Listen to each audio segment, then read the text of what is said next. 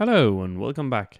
In today's video, I'll show you how you can set the hotkeys for starting and stopping your recording and how you can pause it and unpause your recording. So to do this with the hotkeys, you gotta go into your OBS program and click Settings. After which you'll click Hotkeys, and then here are the Start Recording hotkeys and the Pause Recording. To change them, just simply click them and then press whichever key you would like to have this to be as the hotkey to start the recording. So let's say I would just like to change it to the exit key. So when I'm done, I can click OK.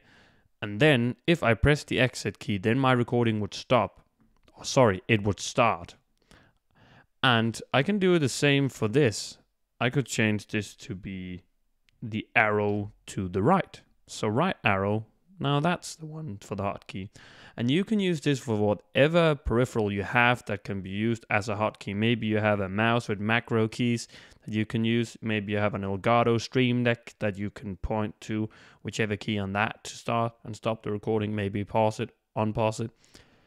And as of course, when you're done choosing the key, press OK. And then that's how you do it. Now I won't change any of mine, so I'll just click out of this. And I will not save this. You have unsaved. No, thank you. So that's about it. I hope the video has been informative and has helped you, and I hope to see you in my next video.